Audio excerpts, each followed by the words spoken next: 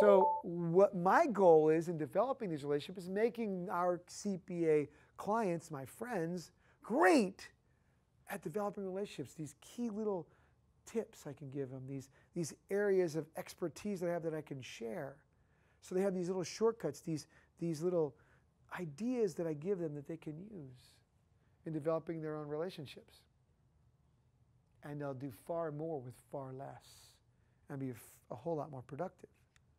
So it's interesting. And then you hit them where it hurts. You tell them, this is it. If this is what we're looking for, because I do what I do because this matters to me.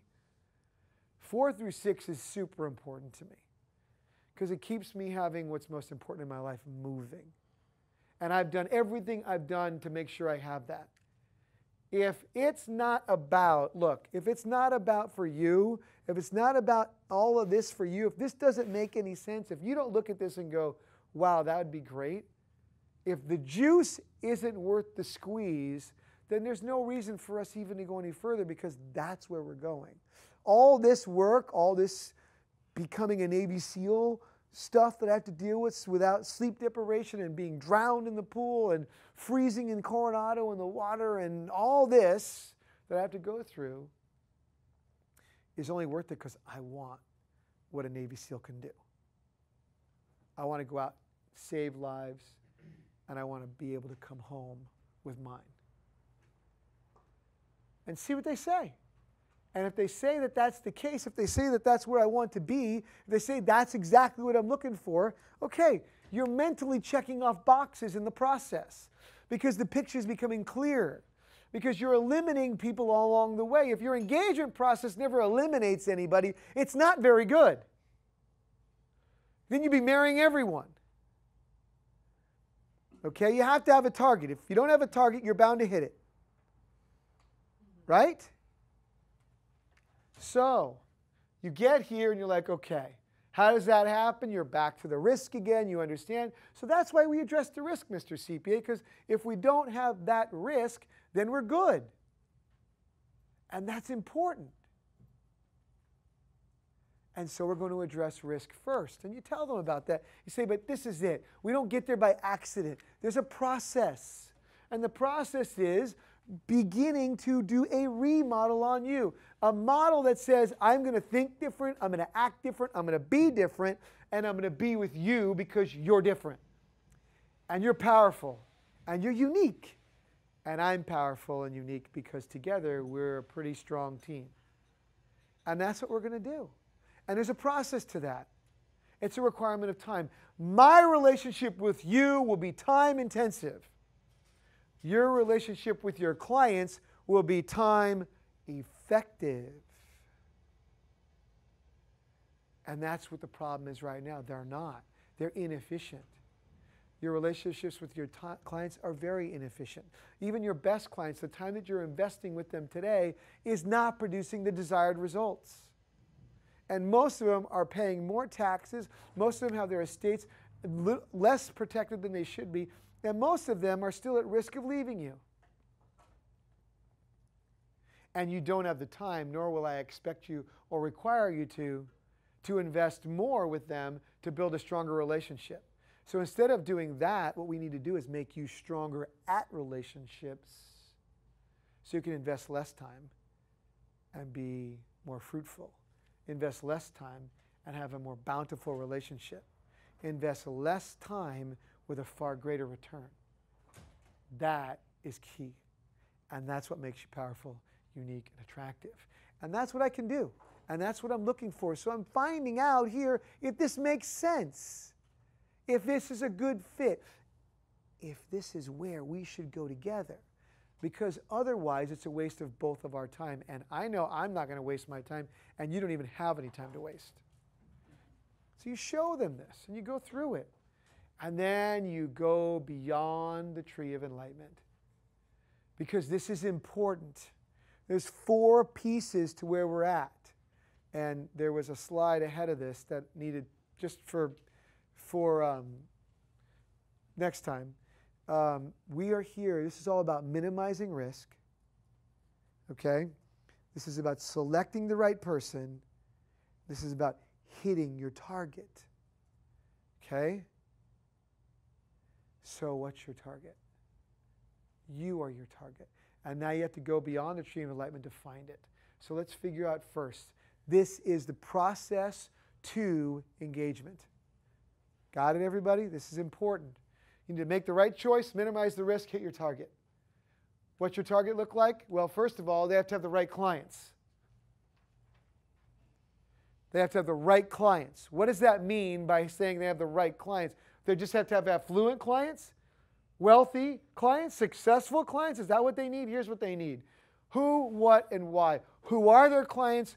What do their clients do? And why are you working with those clients? These are questions you need to get in the form of conversations you will have. There's 4 parts to building your perfect client, to hitting your target, to putting together the target and saying, that's my picture, that's my client, that's my hit, that's perfect, and that's what I'm looking for. What was the why? Who are my clients? Like, who are they? Why are those my clients? And what do those clients do? So who are your clients, Mr. CPA? Who are they? They're athletes, they're actors, they're musicians, they're real estate developers. Who are they? That's the who. What do they do? Well, they're actors. What is it that they do? Oh, they act. Okay, they're athletes. What is it they do? Well, they're football players, they're baseball players, they're hockey players. Okay, they're business owners. Well, what kind of business owners? Well, every CPA has something that they're gravitating towards. Okay? So who, what, and then ultimately why? Why athletes? Why business owners? Why car salesmen? Car dealerships. Why these people? Why? Why did you choose that? That's the first thing you got to find about their clients. Because what you want is a CPA with a purpose that doesn't fall into his lap. And what you're going to find out more often than not, well, I got one athlete, then I got another, and now I just have a bunch. That's fine that happened, but you're staying with them. What's the reason why? Well, once we realized that we were actually good at this, and we learned how to do a few things. Well, that's cool. I get that. I like the mentality of why you have those clients. Next, you want clients that want answers. The right clients, they want answers. They want solutions that are not satisfied and are still searching. So you want to ask them, are your clients looking for answers? Are your clients satisfied, or do they believe that there could be better? Do they believe that they could do better? Are they searching? That's what you want. Do you see what's happening? I'm building a situation where you can't lose. You find the CPAs that have everything we're talking about, it's a home run. You're going to do your work here in the engagement process so the relationship itself develops properly and with less effort from you. Why? Because time is important. Okay? You want the right clients are the ones that do not like paying taxes enough to do something about it, even change CPAs. Okay? So can you meet a client? Let me ask you a question. Can you meet a CPA? You're on a third lunch with them and say, hey, are your clients the kind of clients that don't like paying taxes enough that they'd dump you if you didn't fix their tax problems? Would they bail on you? Can you say it that way? Probably not. Again, you haven't earned the right yet. This isn't perfect world stuff. This is not engagement yet. This is still the dating process. Okay, but you can say, listen, your very best clients, did they come from homegrown? Or they came from another CPA who wasn't taking care of them and they found you because they believed that you could? Well, that's how I got most of them, sure. So the important thing for you then going forward is that you actually make sure that they're satisfied. Or else they're changing CPAs again, right? See how I just asked that question? This is because I'm a great communicator. Okay? Next, the client has to want the work. They have to be involved in the pushing. You want a CPA who's got clients that say, hey, you need to do this, you need to do this, you need to do this. Listen, you can tell a CPA all day long that you meet that you want him to be proactive, not reactive, and think you're going to change him. Guess what? They're reactive. Guess what? Nothing gets done as fast as when their best client says jump. Then the CPA says how high. I don't care how much you want him to jump.